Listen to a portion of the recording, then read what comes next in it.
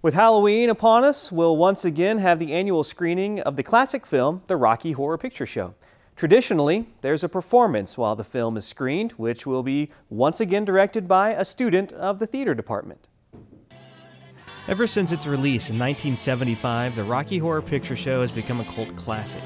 The musical follows the story of a newly married couple who, after vehicular troubles, find themselves trapped inside the bizarre residence of Dr. Frankenfurter, a transvestite scientist.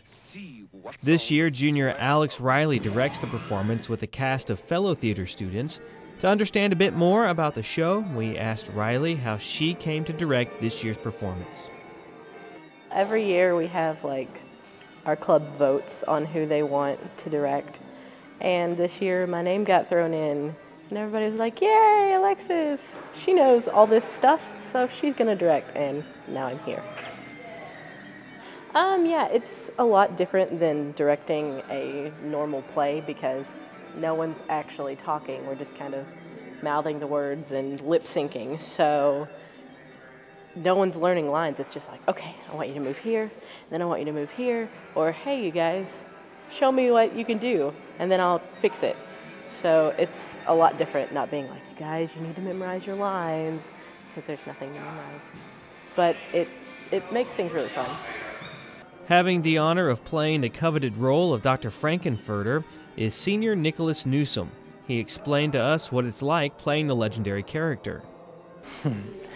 Frankenfurter is played by the wonderful and amazing Tim Curry.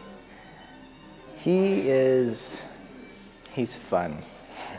Frankenfurter is a lot of fun to play, and this is the second year I've done this, and it just gets better every single time.